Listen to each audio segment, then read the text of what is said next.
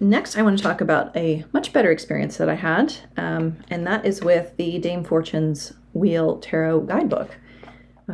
So this is a deck by Pau Huson. I'll just lay out a few cards for you to look at. He uses a significator card, which you don't have to use, but he includes one in the deck, which I like because if you use this card, if you want to use a significator, you can use this card, and then you're not giving up your significator card as part of the reading. So whatever you would have used as a significator can still appear in the reading and give you some information. So that's kind of cool. But this deck is really interesting because it combines, and here's some good examples, it combines some historic figures from the majors, some historic decks, and just redraws them.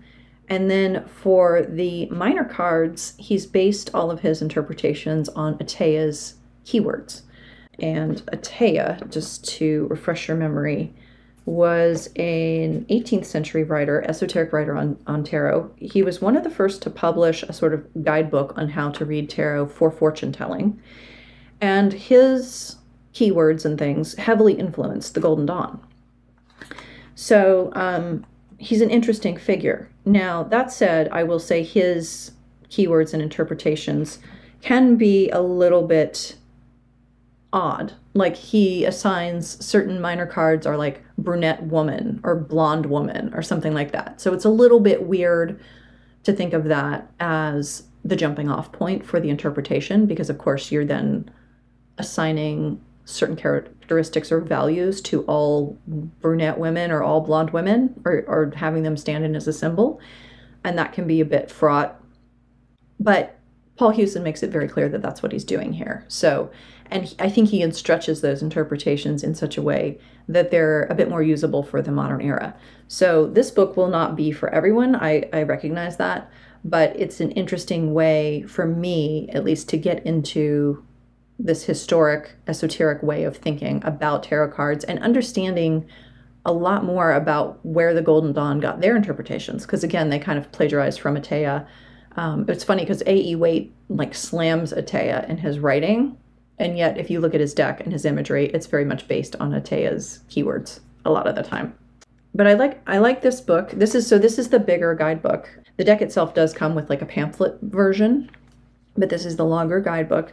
And Pau Huson is very good about, telling you some, again, no bullshit tarot history. And then he tells you where each of the cards comes from. So again, in the majors, he's pulling from different historic decks, and he tells you which ones he's using as the guide images for his own deck. And then for the minors, he gives you just a blurb and then some keywords uprights and reversed. This is another book that I could recommend if you're kind of looking to expand or maybe get a different flavor on certain cards, or if you just want to mix it up. The Six of Coins was particularly interesting because, as he points out here, many modern cartomancers interpret this card as present, as in a gift. So if we think about the Rider-Waite image, right, you have a rich person who is handing pennies out to poor people who are dressed in rags, like crouched at his feet. So it's here, I'm giving you a gift, right? But in actual fact, the original divinatory interpretation, according to Atea, was the present moment, as in right now. It may warn of a perilous situation that may improve or worsen depending on its neighboring cards.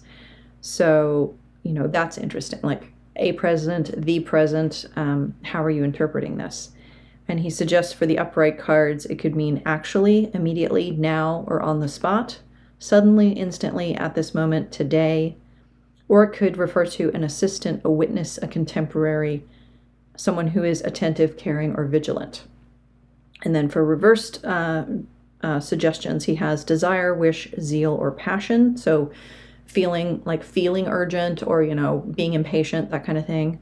Pursuit, longing, overreaching ambition, and greed, which I think sits nicely with imagery from other decks as well. Like those interpretations also sit well with the Golden Dawn decks, for example. So I really appreciated this book. I think it's a cool one. If the imagery appeals to you, I would suggest getting this larger book as well to kind of go with it and explain more behind what the imagery is. And this is, still in print. published by Lo Scarabeo, so in North America you can get this through Llewellyn Books. Kristen Louise says she likes the Significator card. Yeah, I think this is also based on Atea, and it's got the signs of the zodiac. I don't have my magic chopstick, so I'll use my magic pen today. But it has the signs of the zodiac. You can see them all here on the figure's form over top. And what I like is that a lot of their body is covered up, and so this figure itself could represent anyone of any gender expression, I think. So yeah, this is it's a cool deck, and I'm looking forward to doing more readings with it now that I've kind of gone through the guidebook and understand a little bit more about what Pau Huson was drawing from and his sources. I want to take it out for some test reads, and I might do some test reads on the channel as other videos. Aquamarine 18 says she likes the idea of a separate significator so you don't have to take one out of the deck to have one. Yeah, I agree. Sometimes if I'm doing a significator, I'll pull one from a different pack just so, again, I can have all 78 in the reading itself. I don't usually do significators unless the spread kind of calls for that. Some spreads are like, you know, find the significator and then read the 4 cards behind and the 4 cards in front of it or something after you've shuffled. But this is a cool way to do it.